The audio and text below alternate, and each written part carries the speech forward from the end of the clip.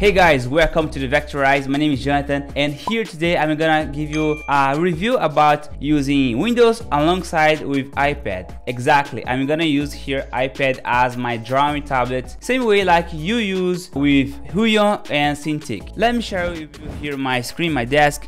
As you guys can see, this is my iPad, and I usually do my work using CINTIQ. As you guys can see over here, it's a very big one, it's 16, but today I'm gonna cover you about this new app that it is very nice. First of all, to see this app you need to download, which is paid. You need to pay monthly. All right, it's not too expensive, I'd say. And you need to install this app. ASTROPAD is called, in your Windows. If I show you my screen over here, this is my Windows screen. You need to download the ASTROPAD Studio first of all. After that, you can basically download for Mac, that it is standard. And now we have the PC download, which is new for Windows. And now guys, you can see that I'm having here the iPad synchronized with Windows, and I can use this simply by, let's say, okay, I want to open here Affinity design, and it's gonna open. You can use this as interactive tablet.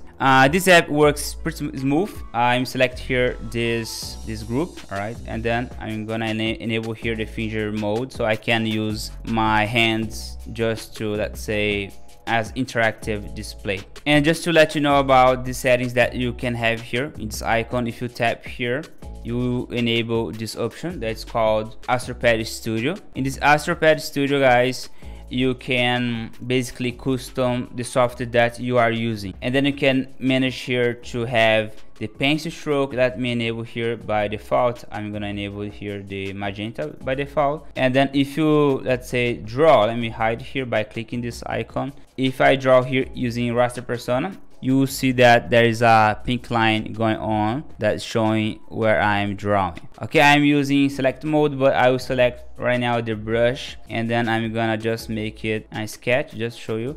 So the performance works pretty great. I can draw this easily, right? I'm gonna disable this function. I don't like to see this pink red line. I'm gonna disable here by clicking the pencil stroke panel. You can find here pencil stroke, none, and there you go. You will not notice this anymore. And then you have other settings like pressure. You can custom the pressure in case that you feel like you don't want to have too much hard pressure to make strong lines. All right, you can custom over here, which is very great. Also on CINTIQ you can do that, just to let you know. Clicking on here in back, see as well the magic gestures. Here on the magic gestures, you can set this up.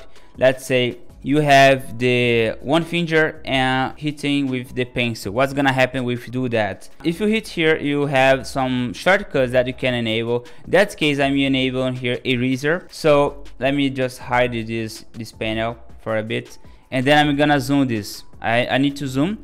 So you can use the two fingers, but it doesn't work so nice. Do this in the same way like I'm doing this very calmly. I'd say it doesn't work so well. I hope that they will improve this. One finger and then press. It's gonna erase this. Can you see? I'm erasing by doing this kind of shortcut. So I'm drawing, let's say, okay, I'm drawing here, then one finger I can erase. I'm using here two fingers as mouse button. All right, mouse button, and look at this, two fingers, and then I will drag. So it's gonna pan my screen viewer. And another one, it is the modifier key. Okay, this one with three fingers is gonna make the out. Let's say that you are painting. Let's say, okay, I'm painting here, and then you can simply use three fingers and use the color picker. Okay, let's dig into this shortcut settings. Click here on the workspace, and you're gonna see this screen where you can basically set up here. Let's say, okay, I want to copy and then I want to paste. Okay, so you will be able to use this as shortcuts. Click here in edit shortcuts here below. You can edit this panel. I need to tell you, I will not, and I have no plans to use this panel here. I'm just showing you because I would rather choose my keyboard. All right, because I feel faster to use my keyboard. But in that case, just show you that you can simply change here the functionalities, like, okay, two taps here is gonna undo, which is Ctrl Z, and you can change the keys. All right, you can change this keystroke. And just to let you know that this is a possibility that you can do by using iPad alongside with Windows in this app. Another thing that I want to show you is that you can click here in move and zoom. This screen will allow you to change the aspect ratio and also the size of your monitor. If I show you here, let me zoom this a bit more, less. Guys, you are seeing here in full screen, which is not very appropriate for iPad because it is 16:9. In that case, I'm gonna just hit here. Let's say I wanna hit 100%, and it's gonna zoom in this specific part, so I can basically choose where I wanna focus on my screen. And then I'm gonna just hit back, and as you guys can see now, I'm seeing just one part of my desktop screen. And I think that it's a very nice way because you can only focus to make the drawings over here. I'm using the desktop, looking at my desktop, and then I'm creating a new layer, and then I can simply back to here to draw. All right, as you guys can see, the performance looks pretty great. Compare here to here on the top, you will see that the performance looks very good. This is working very good because of the cable. If you are using internet, it's not going to work so well. And remember that you can see the settings. If I open here my screen, this is my desktop screen. If I open here, I can change the position that my iPad will grab. All right, you can change the position of your screen to have the full screen on your iPad. Okay, just show you how it works. But if I hit here and made as a full screen, you're gonna lose a bit of space, which is not very, let's say, great, because of course iPad is not too big to work, and you can have a problem like I usually have having a small screen. And now let's say that you want to use your iPad to make 3D stuffs. Let's say that I'm gonna just hit with one finger and then I can rotate here. Of course, this is happening because of the settings that I've applied over here with the magic gestures. Here, magic gesture is turned as my right mouse button. If I show you here, my right mouse button does this. Okay, I can rotate. Of course, by using iPad, you don't have this functionality of scrolling. You need to set up your shortcuts to use this properly. Okay, and let's say I wanna pan this, I can use two fingers and then I can do this. Okay, basically one finger rotate, two fingers pan, and there you go. And you can switch between, let's say, okay, I want to switch to Procreate. All right, just open here and you are on Procreate. You can back to here and open ASTROPAD. You can now use Affinity Designer, and then let's say, okay, I want to make some shadings over here.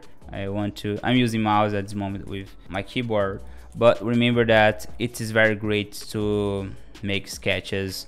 I'm gonna just make some vector things here using the pencil tool. And okay, I am testing here just to see if the clicking is working perfectly. I'm gonna just pick this color. It's working nice. The precision of clicking is nice. Then I can simply draw a shape. As you guys can see, it works very nice. I'm just dragging over here just to show you. Gaussian blur, applying. The precision works very great, and you can compare here my two screens. All right, working in real time. Basically it is working, look, perfectly. The time works very nice.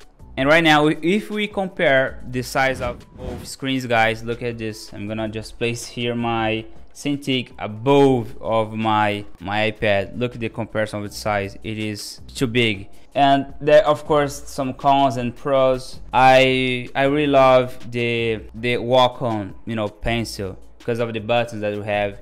It has a nice precision. The grab, the way that you grab, it's very comfortable. And let's say, okay, I want to work as designer, so I switch here. This is my workflow. Basically I switch here as with mouse, and then I change here some technical stuffs. And remember that you can get these tutorials by joining on the vectorizescript.com. Okay, yeah, basically it's something that I'm very looking forward to use and test even more. I still do love the CINTIQ, but I'd say that for now I'll try to use more my iPad here in my front alongside with my desktop. Okay guys, that's it for now. I hope that you enjoyed this, let's say, quick review about ASTROPAD, which is a paid app, you need to pay this monthly. It is not expensive, to be honest. I'm not getting sponsored to talk about them, but this is a very positive point that you don't need to pay very expensive, because you know that CINTIQ and HUION, they are, you know, very expensive, mainly CINTIQ that case. And in case that you are planning to get a CINTIQ just to have it as drawing tablet and you have already the iPad, I need to tell you, I think you should go with the iPad instead of CINTIQ in that case, because with the iPad you can go everywhere, you can draw in your room, you can, you know, do a lot of stuff without need to have a desktop with you. iPad is very portable. You can see that I can basically unplug and then I can go everywhere and I can do my project over here in anywhere. I think that it is gonna be very nice and we can grow a lot as artists. And that's it, guys. I want to thank so much for your time. See you in the next video and bye bye. Leave it a like and comment here below more suggestions. See you. Take care.